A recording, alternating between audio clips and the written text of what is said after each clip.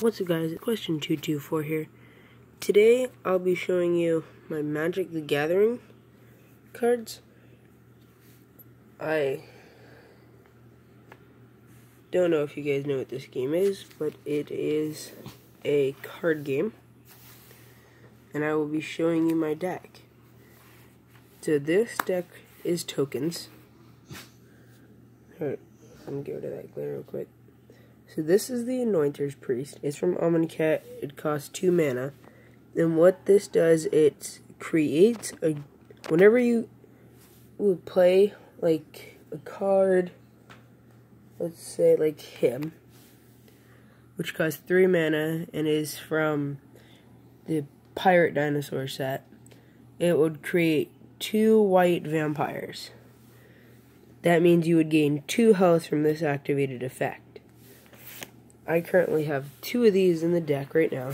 They're sleeved, dragon shielded, double sleeved. But I want to know if I should add other 2 that I have that do the exact same thing.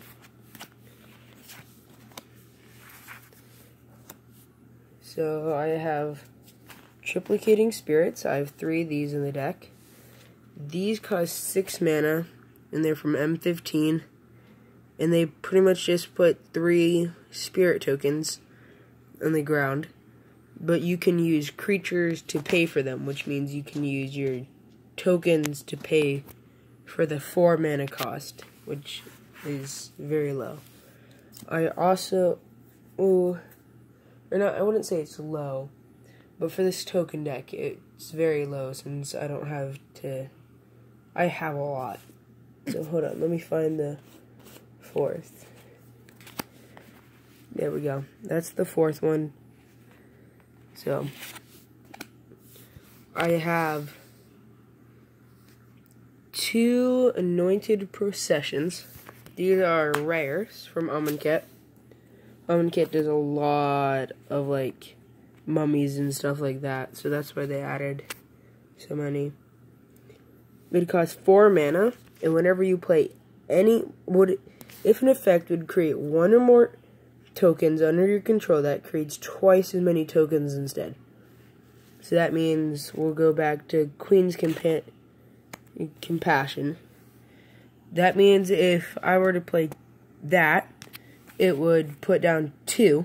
But if I had this card out as well, it would create 4.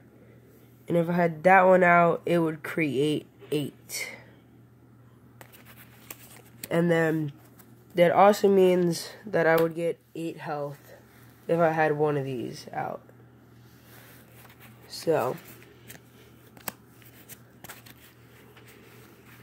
I have 2 of those in the deck, but I also have 2 more. If you want me to add those, if you think they'd be better. I have 4 Phantom Generals, which gives creature tokens +1/+1 for 4 mana to 2/3. It just boosts my tokens so most of them create just a 1/1. But if I had all 4 of those out, they would create a huge, they'd make them all 5/5s. I have Twilight Dweover, which is 3 mana, 1/1. But whenever a creature token leaves the battlefield, like it's talking like the spirits, I get a +1/+1 on him. And whenever I remove a +1/+1 counter from him, I get to put 2 1/1 white spirit creature tokens. So yeah, it's pretty good.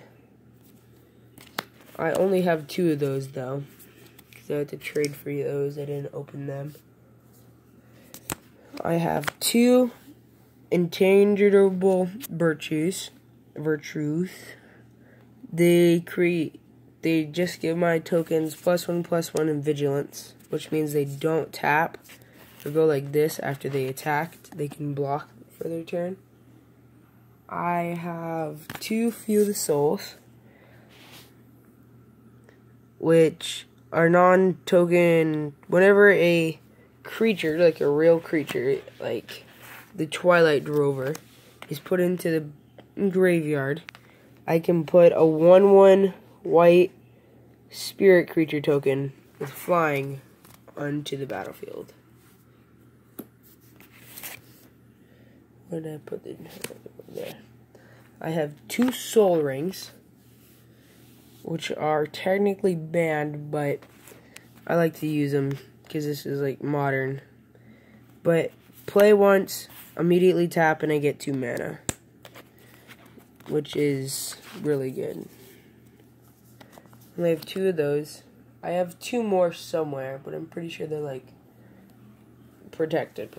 So I have 4 Lingering Souls, which is one of my best like things to put out creatures, because I get, for 3 mana, I get 2 1/1 white spirit creature tokens with flying, and then I can use the flashback cost to play this again for 2 more 1/1 white spirit creature tokens once they're in the graveyard for 1 colorless and 1 dark mana. I have 2 guards. Whenever they die, I get to put out 2 1/1 white spirit creature tokens with flying. 4 mana for 2. 4 mana, 2 HP, and attack. I have 2 Westvale Abbeys. And what the Westvale Abbeys do is it's just normal land, but I can tap it and add a colorless mana. I can play 5 and tap it, like 5 other manas, pay 1 life, and I get a 1/1 white creature token. And then after I can tap 5 and tap it, and sacrifice or kill all the rest of the 5. And then it turns into a Profane Prince, a demon legendary creature, which means I can only summon 1 of these. Sorry, I'm messing with the lighting right now. Let me try to fix it. But it has flying, lifelink, indestructible, and haste, and it's a 9/7 flip. And the art looks sick. And I have 2 of those. I'm always trying to get more, because they're lands technically, so I can have as many as I want. I also have Doom Traveler, and it's a 1 mana for a 1/1, and whenever it dies, I get a 1/1 spirit creature token with flying. So, useful. Throne of God Pharaoh. This can end games. So, it's 2 mana, and at the beginning of my end step, which is the final phase, each opponent loses life equal to the number of tapped creatures you control. And I'll show you why that's so good. Here, so I put that off to the side. I have Devout Invocation. It's a mythic rare from M14, and it's 7 mana. So I can tap any number of creatures, and as you know, it's a token deck, so I'm going to have tons of creatures. And then I get to put out a 4/4 white angel creature token for each creature tapped. So I play this as a sorcery on my turn. So this spell is gone. And then I have this, which is Throne of the God of Pharaoh. And that then activates. And not only will I have all those, but if I give them haste, then I can immediately attack. I don't know if I can give them haste, but I can pretty much immediately attack with them. And then they also tap. And if they can block off that, then they're definitely going to have more than 20 HP, which is the total amount of health that you start with in the game. So that's how that works out so well. This is a good early game. It's 1 white, 1 black. Until the end of the turn, all of my creatures get +1/+1, and my opponents are weakened by -1/-1. I also have Captain's Call, which is 4 mana for 3 1/1 white soldiers. They might have vigilance, I don't know. I also have 4 spectral processions, which is, these are weird mana, so I can either pay 3 white mana or 6 colorless mana, or any combination of that. So I have 4 of those, because they're one of the best things that I have for creating tokens. Also have Death's Grasp. I have 2 of those. And I can deal damage to player, or player, and then I gain that many damage. And X is just the amount of mana that I pay on top of the white and black.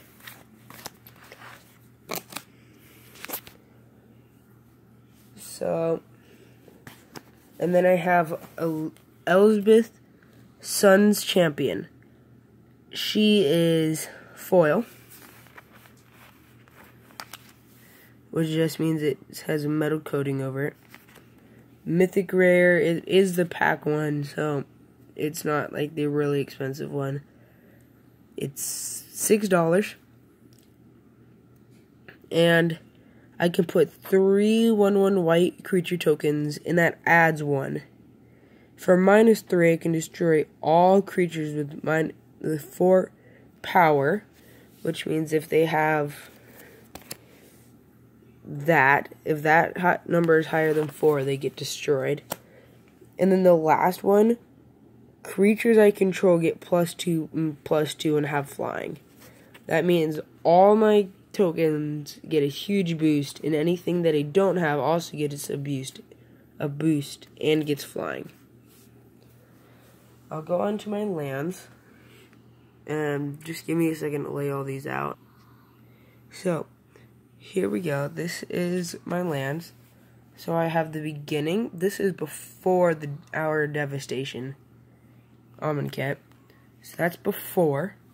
And then this is after the Hour of Devastation, which is up next list. Or no. Some dragon dude comes and destroys the world. And then I have a foil land, which I just like because it's foil.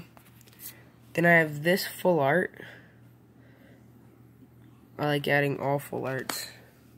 And then I have 5 planes, which are also full arts. You don't have to have full arts, I just like having full arts. Then I have this one swamp, which is pretty rare, but it looks really cool. Also full art. Put all my lands to the side. And then then we'll go over the rest of them. So I have 2 Ballisticas, which it enters the battlefield like this, so I can't use it whenever I originally play it. And then I have to return a land, like a basic land, to my hand. And then I can tap it and add 2 mana to my mana pool, which only lasted 1 turn. Let's see. Oh, I totally forgot about the Lord of Innistrad. This is Sorin. He costs 4 mana. And first ability, let me just read this to you. Put a 1/1 black vampire creature token with lifelink onto the battlefield. That's his +1. His -2 is I get an emblem with +1/+0 to all creatures. And then his -6 is destroy to 3 target creatures and or planeswalkers. You return each card put into a graveyard this way onto the battlefield under your control. So I can pretty much take over any card that I want to that's on their field. I also have this Guild Gate, which you can tap and then I can tap it for either a light or dark mana. And then I have 4 Tainted Fields. These are not the old ones, these are new. Then I can tap them to add 1 mana, or I can tap and add 1 in white or 1 dark if I control a swamp. I also have 2 Scored Basins. It enters the battlefield tapped, but I gain a life, and then I can tap it for 1 white or 1 black mana. And then I have Arcane Sanction, which enters the battlefield tapped, but then I can get a water, a white or a sun, and a black or a death mana.